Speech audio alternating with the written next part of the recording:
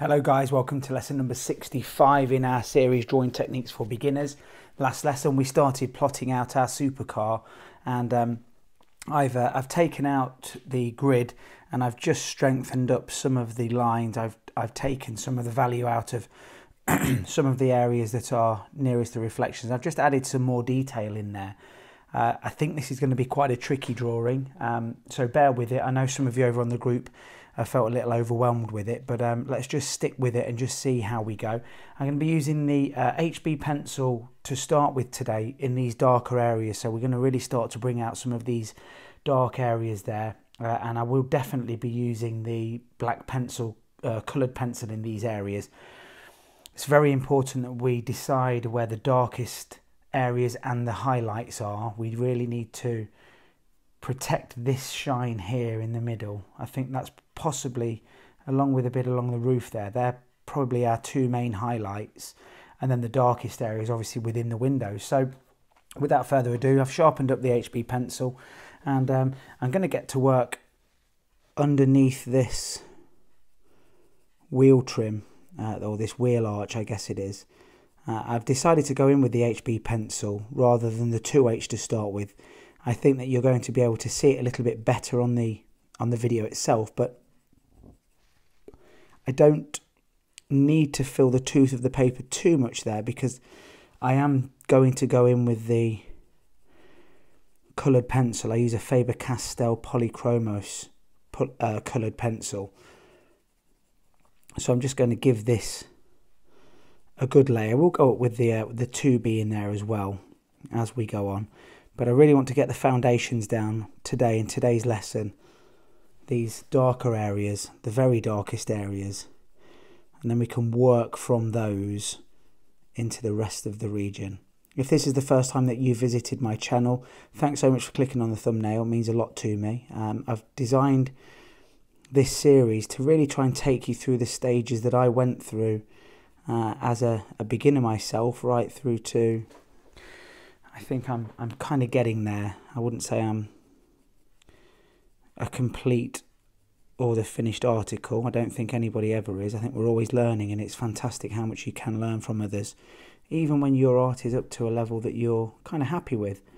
And I'm sort of there now. I do sell some of my art, but I wanted to put together a series of drawing tutorials to kind of show you what I went through and was able to do in a short space of time. Like I say, it's taken me a good 3 to 4 years to get to a level where I feel comfortable being able to sort of describe the techniques and the ways in which I go about creating realism in my art. And like I say, this is lesson 64 now.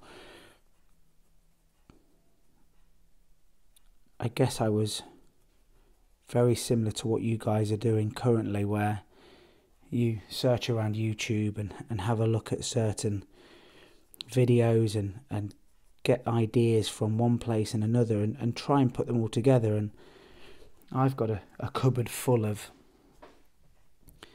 art supplies which would really show you the kind of journey that I've been on. I've tried everything: charcoal, coloured pencils, I've bought some very expensive alcohol markers, some Copic markers they're called, and I've just really thrown myself into it.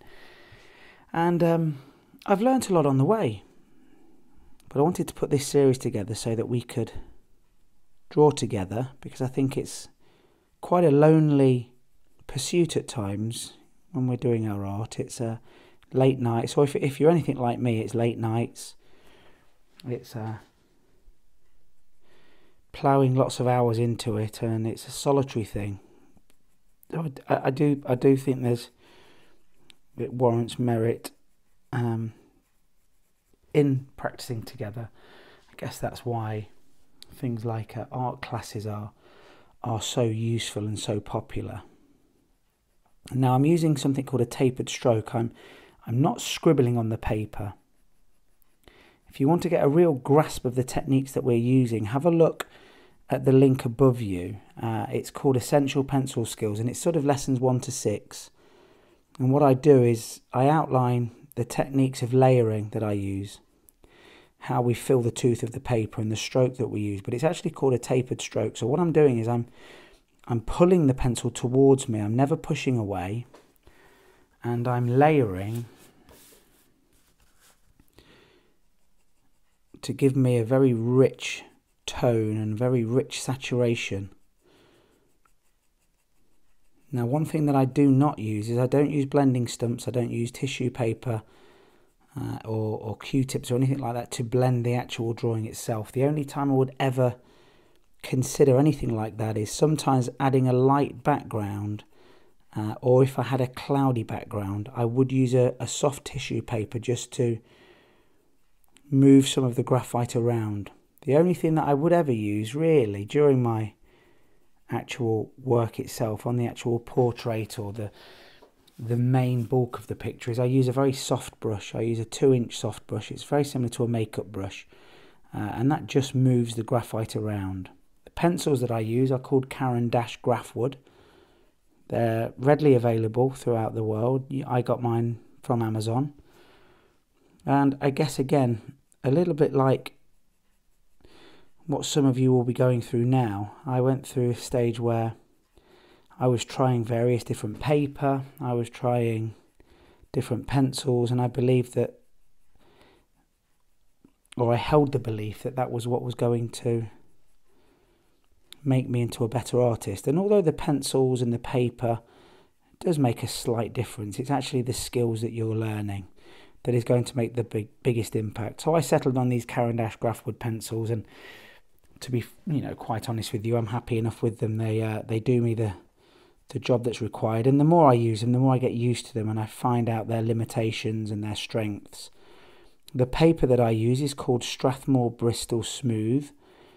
You can get a Bristol board in a surface called Vellum as well, which is a slightly rougher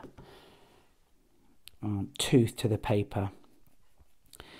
But I do like this smooth one, particularly if we're going to be trying to draw this very shiny reflective surface that we have here. The vellum is, like I say, it's slightly toothier, and if you're trying to go for a skin texture or something that has a organic sort of texture to it, maybe a wooden surface or a material, then the vellum's a really lovely paper as well. It just holds on to the pencil a little bit more and just allows you to work the tooth of the paper slightly more than the smooth.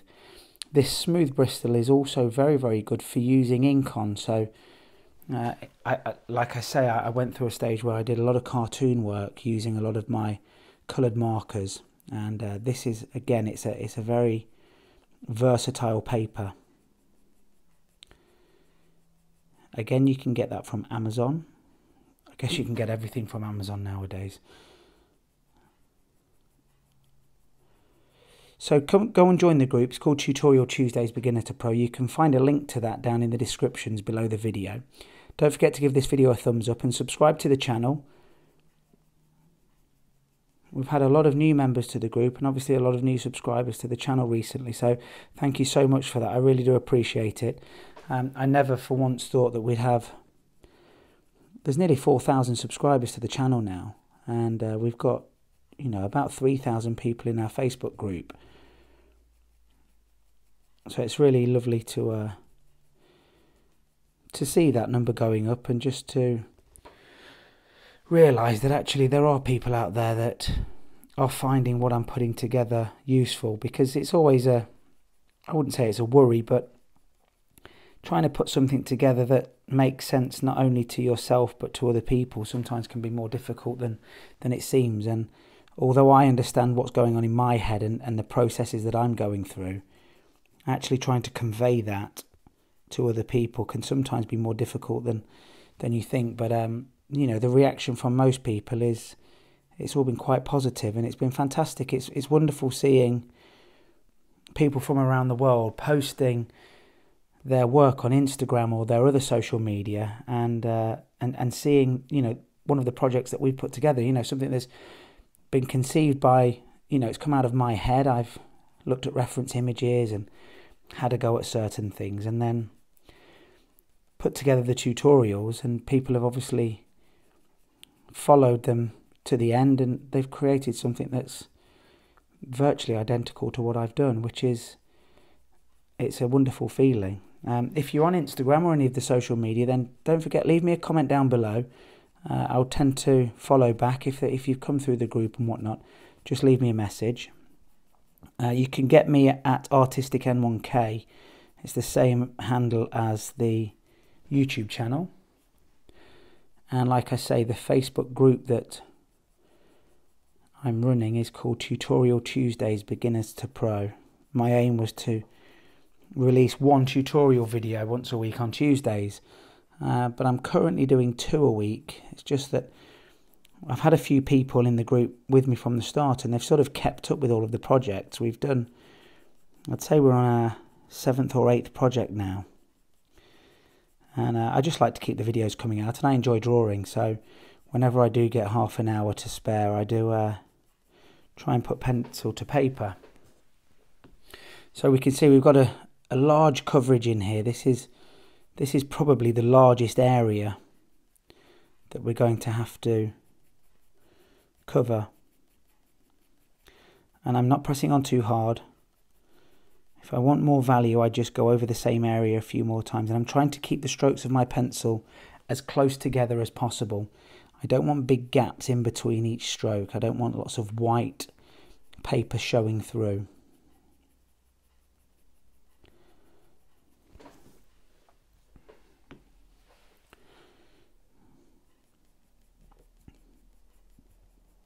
Those of you that have been with me for any amount of time now, or watched any of my videos, you will know that I really have about 3 things that I really stress and keep talking about in all of my videos.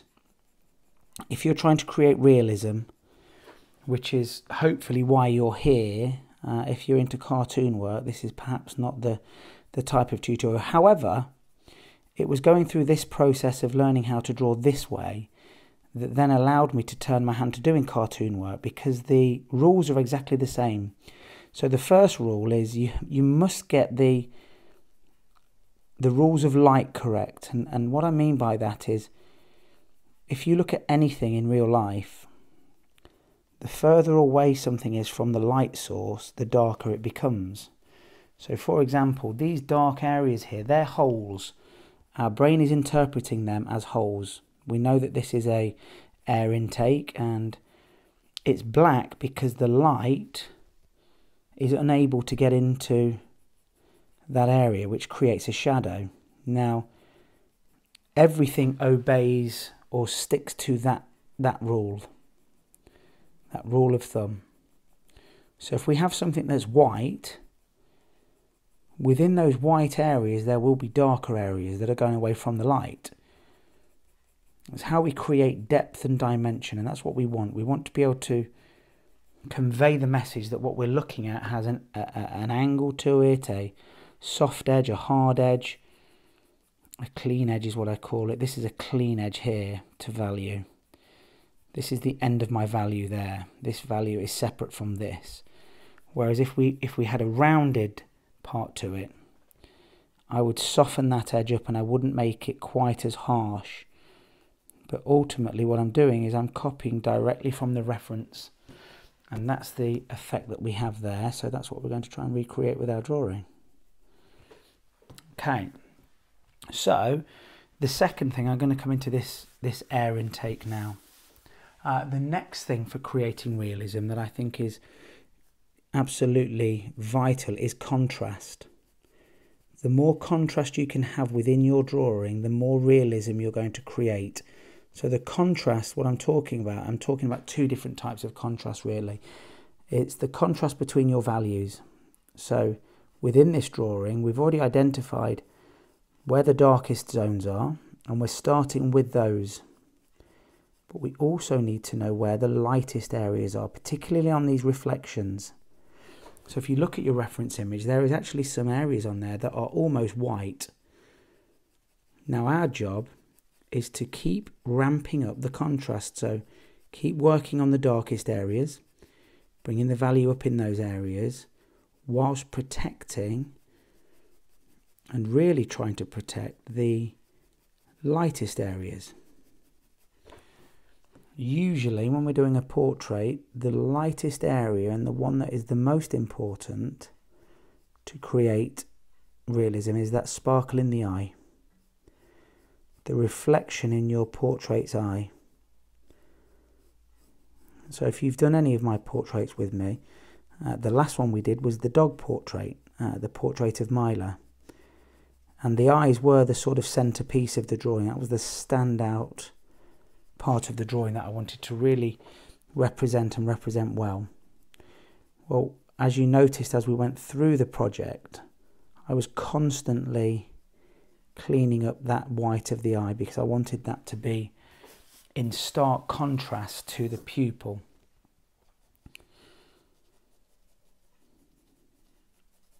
So working out where your lightest areas are and where your darkest areas are, that is absolutely crucial. Then what we need to have is we need to have smooth transitions from one value to another. There's nothing worse than seeing somebody that's done a fantastic job with their proportions. They've got some lovely contrast in their work, but it's just ruined because they've not quite blended the values together, so we end up with this kind of streaky looking piece of work. Now there are some techniques, and one of them is called cross hatching, where you have this slightly unfinished look to it, and it can look fantastic, but does it look realistic? Possibly not, and that's probably not the artist's intention. You can have something that does look realistic, but if it is this cross-hatchy type of effect, it doesn't look ultra realistic. It doesn't look like a photograph. And what we're aiming for with this style of drawing is we're trying to get something that looks like a photograph. Certainly what caught my eye when I first started drawing, I was taken by portraits, realistic portraits. These photorealistic and hyper-realistic portraits were really what I wanted to try and achieve with my work. So if that's what you're going for, then the smooth transitions, the contrast between the values are very important. And then obviously the third thing is making sure that your drawing is accurate. So the sizes are correct and the proportions are right. Things are in the right place. If you watch lesson 1, where we used the grid method to plot this out, you'll notice the huge mistake that I made in the positioning of this wing mirror. Now, had I not have noticed that and just carried on, we'd have had a drawing that had contrast, we'd have had a drawing that had got smooth value changes, but because the placement of something was wrong, it would have looked off. Particularly if I was drawing this for somebody. I've done a few commissions before of people that are really into their cars. I've done a couple of commissions for a pilot, so I've done a few aeroplanes as well. Now, believe me you, if you have somebody that's fanatical about their vehicle, they know where every rivet, every bolt, every single angle is, and if you get that wrong, boy, are they going to tell you. I remember working on a plane for a pilot, and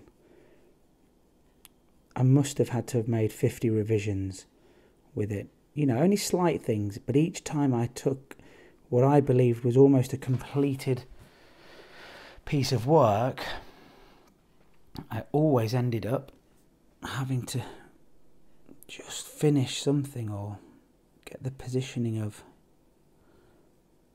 something else that wasn't quite there.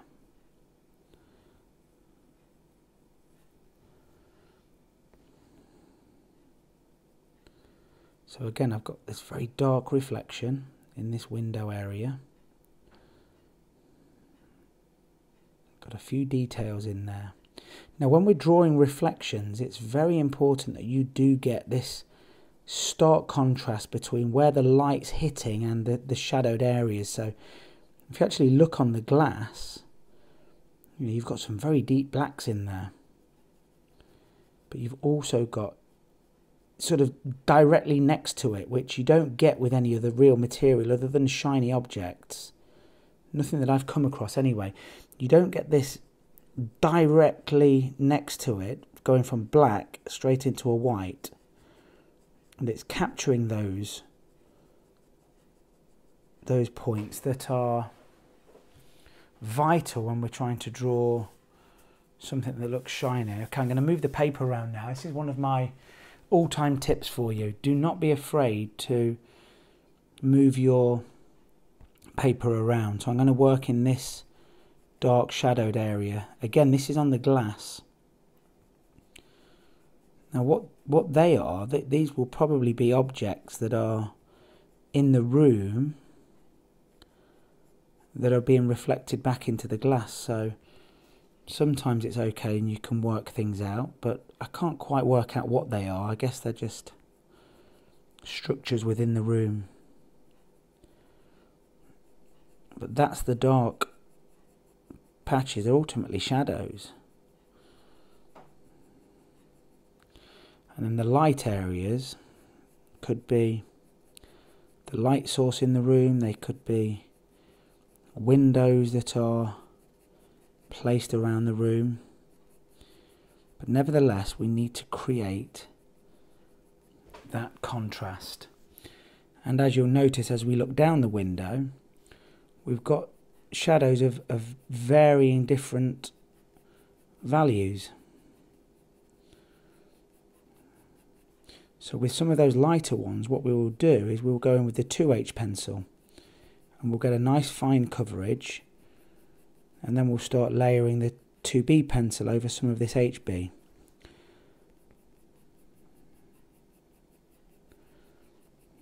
What we're doing is we're working with a grayscale, which is ultimately what a black and white photograph is. It goes from the one end, we're working in the black zone, all the way up to the white, and everything in between is a different level of grey. That's why graphite work is so perfectly fitted for working in black and white, because each of your pencils gives you a different value. So the harder the pencils, so the high number H's, a 9H for example, will give you a very, very, very light stroke of the pencil. You will not be able to get a huge amount of value with a 9H. Now at the other end of the spectrum, a 9B, we're absolutely going to have a big value change. So there's going to be, it's going to be almost a black. A 9B is almost a black.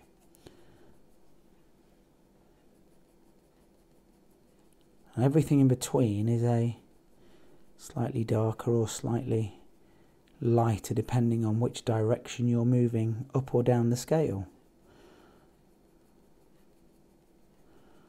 We've just got a little detail in there that I wanted to add in. So you can start to see now that we are getting some of these, I don't know which way to orient this paper, just so that you can see it. I'm going to have a look at some of this reflection now. This dark shadow on the glass itself again. Now I did spend quite a bit of time after I'd plotted the main areas of our car out, just looking at some of these details, some of these reflections and shadows. Because again, I think that, like with the dog, I think it's going to be the reflections on this that are going to be the centerpiece. Yes, the car's lovely, it's a fantastically aerodynamic shape, and it's actually a lovely red colour. The image that I had is in colour, and it's a beautiful red colour, as you would expect a Ferrari or a Lamborghini. Again, I'm not 100% certain. I'm not the world's biggest sports car fan, but this back end here does have the look about it of a Lamborghini, and I think possibly the wing mirror too. I have got a friend that owns a few Lamborghinis. He's a very wealthy chap, and I will, next time I see him, I'll show him the photograph of this and ask him. He'll tell me straight away what car this is and what model it is. But coming back to the point of what I was saying, it's not the shape of the car or the car itself that's going to be the focal point, it's the reflections. You know, this could have easily have been the reflections on a pond, or the reflections on a metal ball or something like that. It was like I say, it was the reflections that caught my eye. So I don't see it as we're drawing a car. What we're doing is we're trying to create a reflective surface that just so happens to be on a very expensive looking car.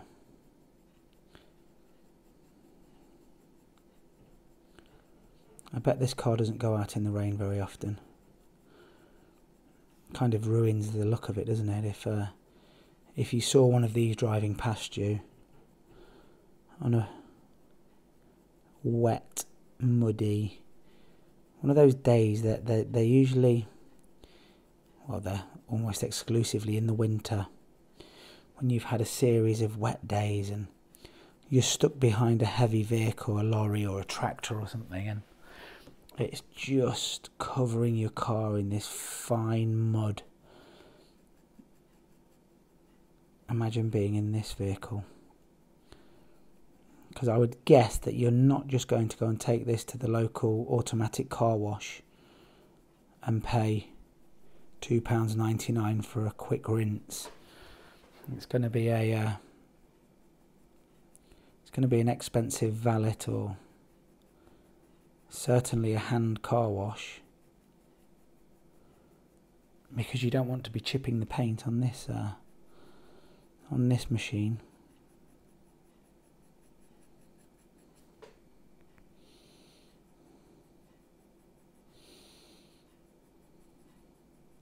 So I'm just being very careful to make sure that I'm keeping these strokes as close together as I can. If I feel that I've missed out a line or two, I'm going back over that, and I'm just getting a very fine layer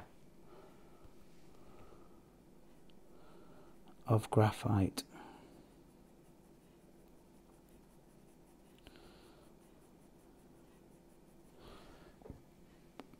This technique that I'm teaching you does require a little bit more patience. I'm pretty sure that if we'd have just started with a 6B pencil and a blending stump, we'd have had this area, we'd have had all the dark areas done by now. The problem is,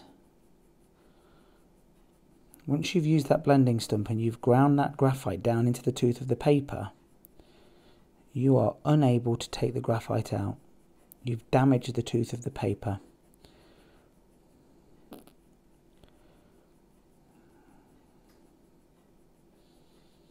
We call it burnishing.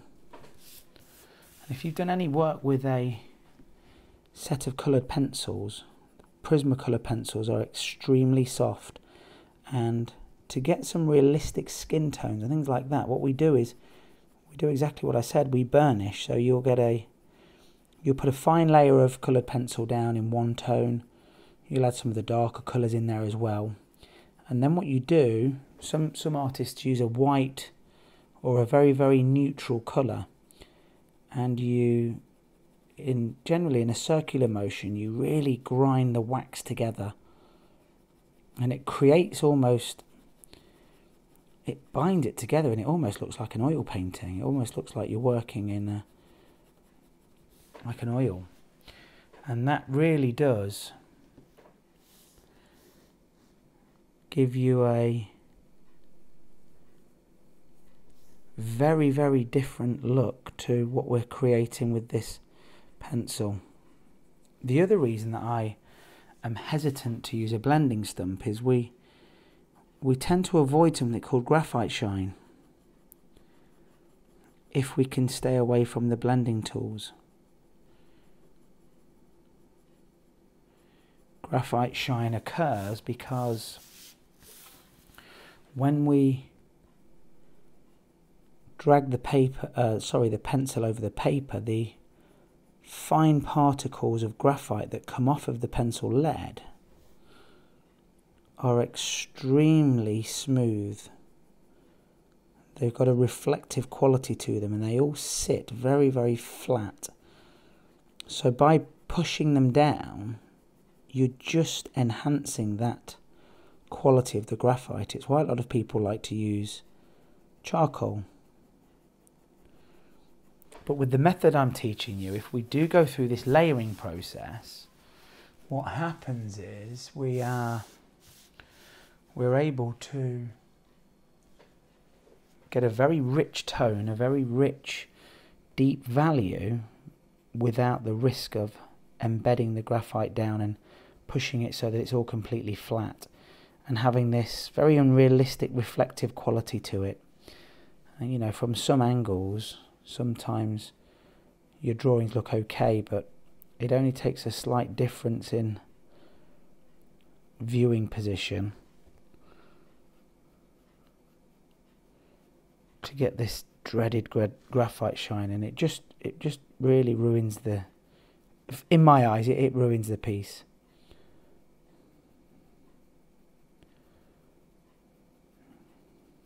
What you'll also notice is we've done a good few thousand strokes now for sure with this pencil on this video, and I haven't sharpened yet because I'm using this tapered stroke. And what you'll also notice is I'm holding the pencil quite a long way away from the tip of the pencil. Now what that does is that puts my pencil tip at a very, very, almost a flat angle towards the paper. And every few strokes, I'm just turning the pencil.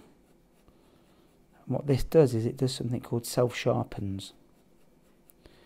So as I wear the edge away at an angle, I then turn the pencil and it wears away the opposite side, or the side next to the one that I was using before. And this process over time just keeps your pencil nice and sharp, which does two things for you. It saves time, and it also saves you money. As I mentioned, these are the Caran D'ache grafwood pencil series. They're not cheap. I think they were £20, £25, something like that. For the set, I think it went from a 9H to a 9B, or certainly a 7B in there. And although it's not the most expensive pastime, you know, it's not on the same level as somebody that decides that skiing's their thing. You know, they're spending hundreds and hundreds of pounds on new bits and bobs, or golf. A few sheets of paper and some pencils and you're away. However, if we can save a little bit of money in the process and a bit of time, then it's win-win.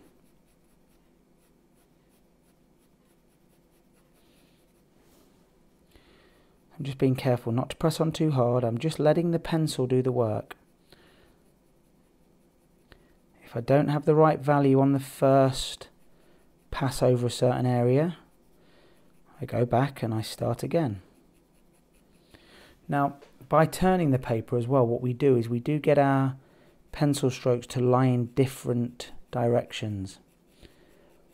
Now, I've been doing this stroke for many years now. I've done millions and millions of them, so I'm quite good at keeping the space between the lines down to a minimum. But when you first start out with this technique, if you're not crisscrossing your lines, so turning the paper so that your lines aren't all sitting in the same direction, you end up with this very streaky, very liney, almost looking like chicken scratches on the page.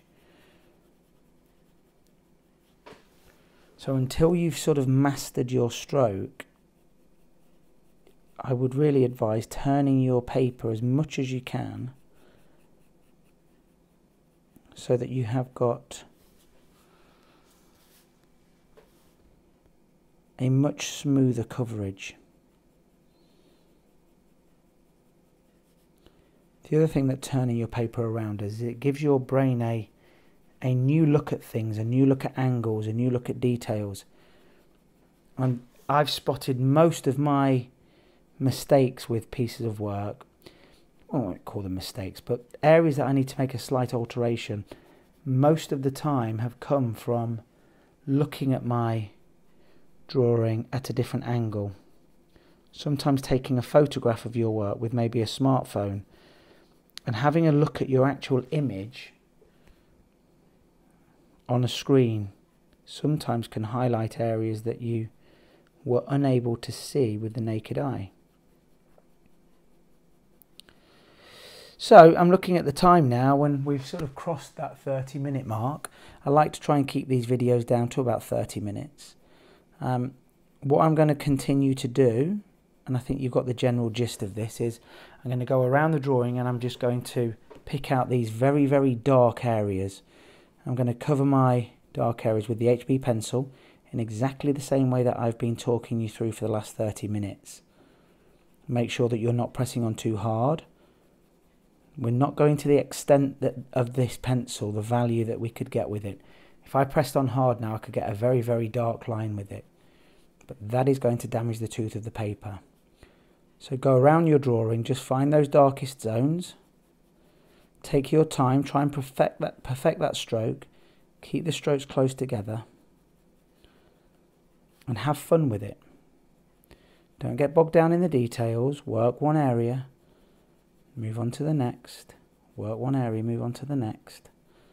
And I'll see you in the next video. Don't forget to post your progress. If you've got some questions, let me know over on the group. There's also some fantastic artists in the group as well that can give you some advice.